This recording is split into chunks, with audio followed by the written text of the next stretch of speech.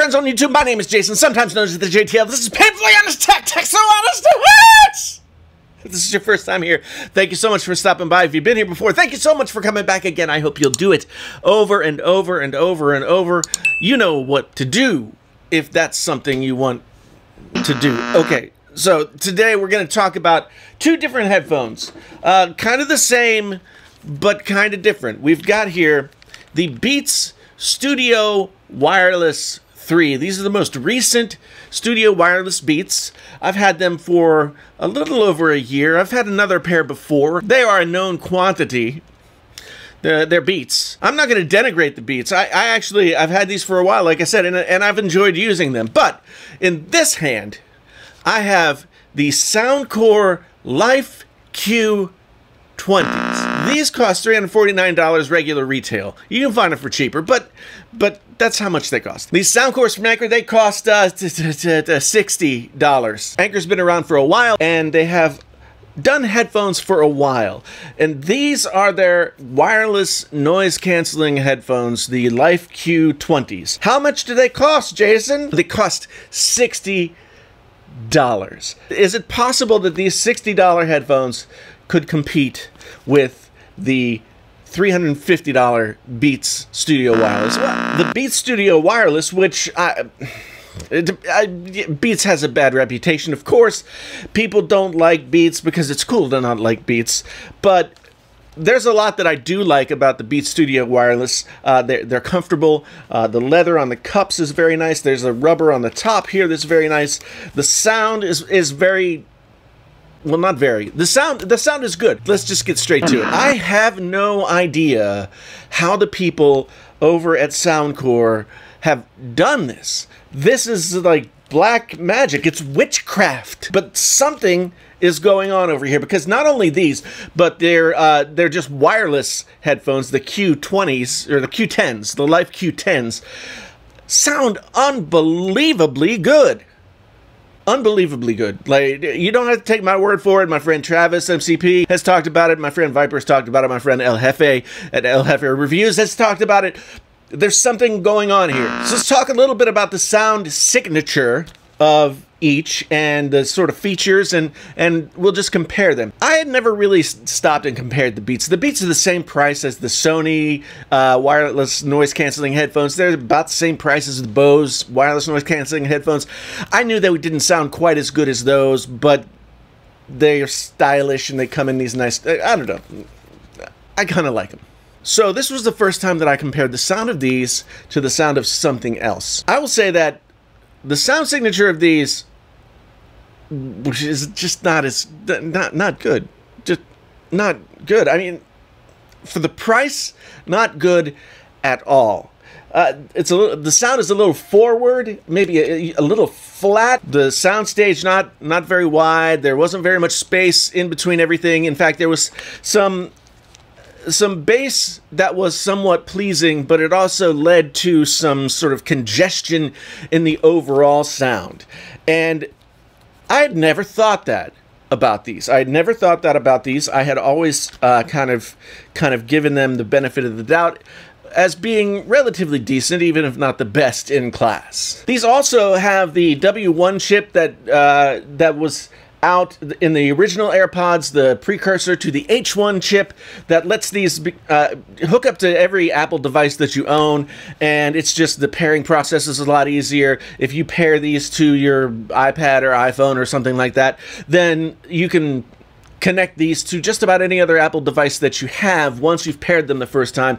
Very convenient, very good, and I've loved that about AirPods ever since AirPods became AirPods. These were, I think, the only other headphone besides the original AirPods at the time that they were released that had that feature, and that feature is really good. The build quality on these things, I mean, they're portable, they fold down, they feel good. As I said, the leather in the cups is nice. The ear hole maybe a little bit small, but not too bad. This rubber is grippy, but it doesn't yank at your hair or anything. This has gotten looser over time, but it's still pretty good. You know, you still can get your fit right. Yeah. Not bad. Power button right here. The noise canceling on these is actually really very good. Not as good as the Sony or the Bose. Both of those are better, but it is good. When you put these on, let's say you're in a room with an air conditioner going, or you're on a plane or something like that, you put these on, that sound pretty much goes away. And that's kind of what it's supposed to do. Battery life-wise, the Beats Studio Wireless get an advertised 22 hours of battery life, which maybe 20. That's been my experience, and maybe over the year that I've had it, it's gotten just a little bit less, but not too bad. One thing that I found though is that there's no sort of standby power off thing. So if you fall asleep with them on, or you forget to press that power button, then you're pretty likely going to wake up the next day with no power to your Beats. So let's talk for a moment about the Q20, the Soundcore Life Q20 from Anker. All plastic build. This little adjustment's a little loose. This leather is soft, and it feels like it's some kind of memory foam. It doesn't feel premium, but it feels okay. There's the same kind of material up here at the headband, this sort of pleather, and it's soft enough. It does not feel expensive. It doesn't. They're not expensive headphones. You've got controls for volume up, down, play, pause.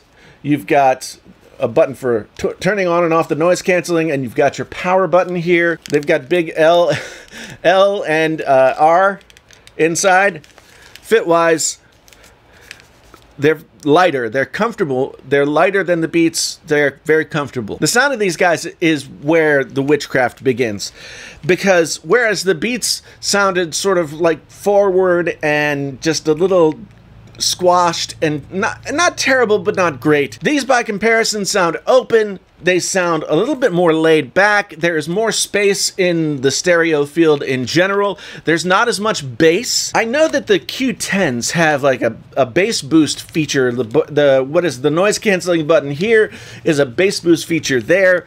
I think that these are supposed to have bass boost available. I don't use that, so I haven't looked for it, and it's not readily noticeable on the headphones themselves. There's a little inconsistency here on the stitching of the ear cup. It's nothing terrible. When working with both of these, when testing them out together, I listened to a bunch of different things that were sort of had different dynamic levels and that kind of thing. And in every instance, these were more open, the vocals that were more centered, there was a much stronger center image than there were on the Beats. I really don't understand. I don't know how Soundcore has done this. They have the lay flat. If you're down, if you want lay flat, and if you're traveling with these, this is really useful. No lay flat on the Beats. And they also fold up, and they come with a pouch, and they come with an aux cable, and they come with the micro USB. Unfortunately, it's micro USB, but that's maybe one of the places where they were able to cut corners in order to get to the price point that they've gotten to. These headphones are high-res audio certified, and high-res audio certification is not something that you just put the logo on the box. There's a certification process that goes along with it. I've been negative about Bluetooth headphones. I've kind of thought of Bluetooth headphones as like, well, they're good enough. They're good enough, and I'll just sort of tolerate them for the convenience of, you know. This is the first time that I would say, not just good enough, actually really good. I actually enjoy listening to music with these on, and that is something that I knew I would say eventually, but I never thought I would say in any time soon about a wireless headphone, and nor did I think that I would say it about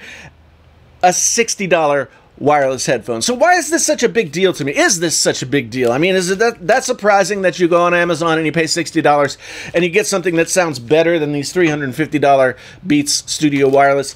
It's not terribly surprising, I guess. No, I'm lying. It was surprising. They are that good. They are that good. For $60, they are that good. I keep saying $60 because I think my brain just doesn't even want to believe it anymore, but it's true. The noise canceling on these is also very nice. I'd say it's right on par with the Beats. One thing that people pay for in headphones is durability, and you would think that a $60 headphone would not be all that durable. How durable are these Life Q20s? They broke. They broke. They broke. So, not that durable. And I broke my monitor.